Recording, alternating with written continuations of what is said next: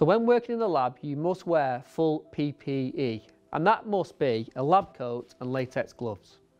Each lab practical will have a risk assessment and COSH paperwork, which includes the chemicals in use.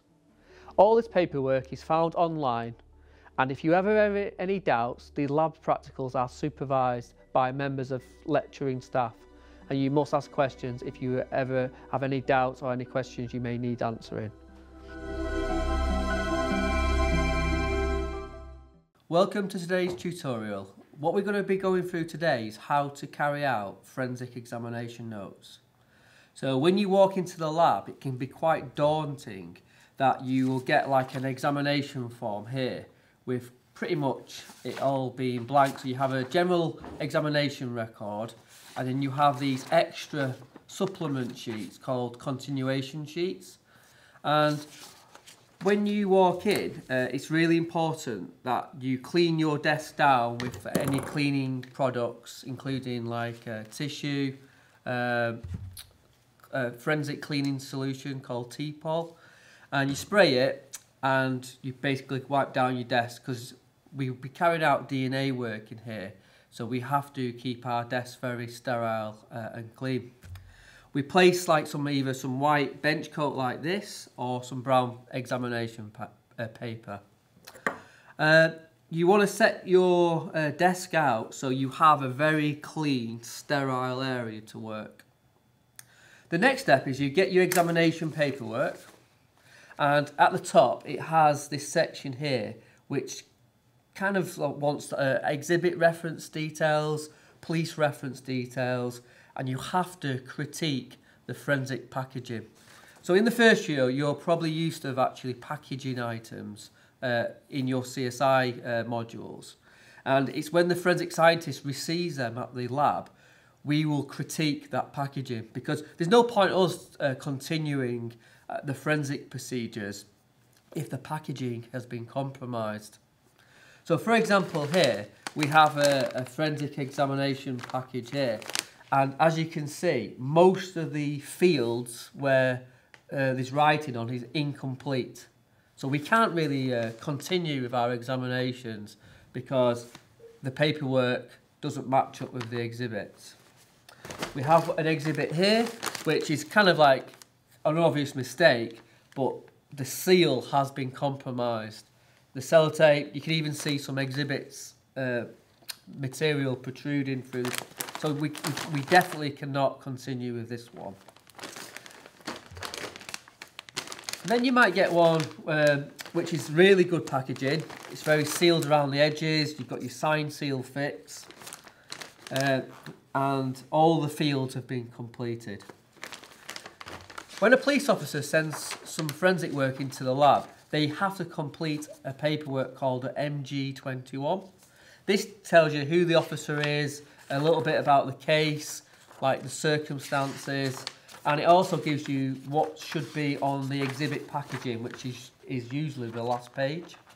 You have to check this paperwork matches the actual exhibits, and it's really important. And if anything differs, this should be documented in your examination notes here. Once you have completed the fields, and you'll have to transcribe what's on the paperwork and the exhibit bags onto your examination notes, you are then ready to enter the packaging. So the first step is, once we've got the exhibit and you're happy that the integrity is intact, you can open the exhibit. And how you do that, you never open on a CSI or police officer's seal, because you want to have that intact. So if it goes to court and it was ever under any scrutiny, you can show them in court that that seal is intact. So you want to kind of, I usually pick the side, so using scissors, push the exhibit to one side, so it moves to one side, and then using scissors, very carefully, obviously sharp scissors, make sure that you're cutting away from yourself. And with a gloved latex hand, recover your item and place it down onto your examination paper. you're finished at this point. It's always good practice to have a look to see if anything's fallen out during the transportation. You know, it could be a wallet, it could be, you know, money, it could be whatever. In this case, there's nothing there. And just place that to one side. So you always want to kind of keep an eye and keep a clean workstation as you're doing forensic examinations. And with your gloved hand, you want to, you know, this shirt is quite big, but you want to open it out to reveal. You don't want to kind of hold it open, definitely don't hold it up away from your desk, because forensic evidence could be falling off your exhibit as you're doing it. So you want to do it over your examination paper. So if something does fall out, for example, a hair, fibres, it's being collected onto your examination desk. So the first step is you have to describe your item. So the first heading, and I've put this on your examination for you to help you, is to describe what you've got. So in forensic science, you could pretty much get anything as a forensic exhibit, and it's kind of like a bit of an art form of describing an item. So in this case, it is a long sleeve shirt. You want to put any labels, which is usually found inside the collar, logos, sizes. If he hasn't got a size, please use a scale to measure. The colour. Sometimes the smell. Sometimes you might smell like petrol, for example. You might be able to say like petrol-like aroma. Perfume, aftershave, because these could be very important during our examination. You can even count the buttons. Really give it a good description. Spend some time looking at it, looking for anything which will distinguish it. Because you never know, it might be used for CCTV inquiries. The next step is you have a title called condition. And condition is describing how you've received this item. Is it in a poor condition? Has it got holes, any signs of damage, any wear and tear? Does it look new? Does it have like new tags, new logos? These are very important as well. And then the next stage is an examination title. And if you keep to this structure on how to examine an item, you will be able to examine anything in forensic science, be it a long sleeve shirt, a firearm, a knife, absolutely anything. And as long as you keep to this structure, you'll be fine, and at least you'll be populating these forms and documenting very important information. So the examination, on your MG21, the police officer would tell you really what they want carrying out. So they might say, I want to know DNA's on the item, any blood, any semen, any saliva. It'd be really kind of obvious from the paperwork. And your examination is telling the kind of reader what you have done with this exhibit. So have you tape lifted for fibres? Have you used the KM kit, the Castle-Meyer blood testing kit? And these are all documented in other tutorial videos. Once you have completed that section, you may have found something of like interest. So, for example, in this case, we have this red-brown staining. We could have tested it with KM, the Castle-Meyer test, which is if it's positive or negative. And you may have swabbed it for DNA evidence, and this is now your exhibit.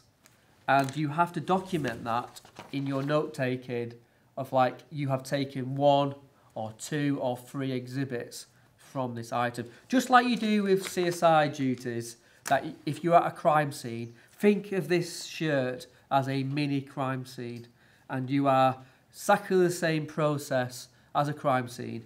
You are updating your notes, telling me where, exactly what location, size, was it positive or negative, So in a year's time, if you're ever in Crown Court giving evidence, these notes are really useful to you and able to actually tell the court exactly what did it look like on the day, what did you test, why did you test it, and what are the exhibit details. To assist your note taking, you may find it very useful to draw the item, and again it's very useful to use the continuation form, and because it's a nice kind of large A4 piece of paper, you're able to draw the item. So it might be a knife. Please use the full size. Don't do little small diagrams, because if you do start finding evidence on these items, larger the better. So you'll be able to draw, put arrows on. If it's a small fibre on the teeth of the knife, you'd be able to kind of draw that, and it's not all squashed up. And colour coding for forensic scientists is red for blood. So if you do find KM positive stains, how to use Castlemeyer is in a previous tutorial video. Red for blood, blue for saliva, and it's purple for the actual semen stains, for AP positive stains. And that's because that's the colour of the reactions you obtain from the presumptive tests.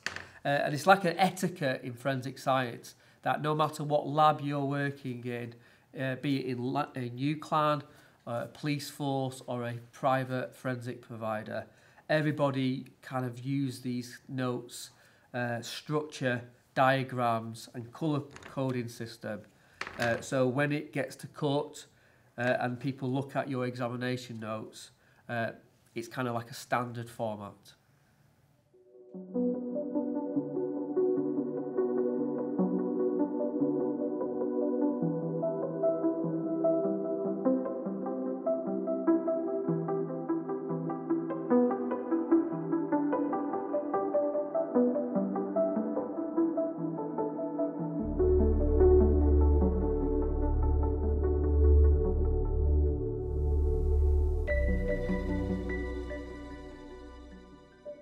Thank you for listening to the tutorials today. If you've got any questions about any technical detail or you'd like to speak to us, please contact the module leader, myself, Paul Langton, either on email or Teams, or just pop in, knock on the door and come and see me.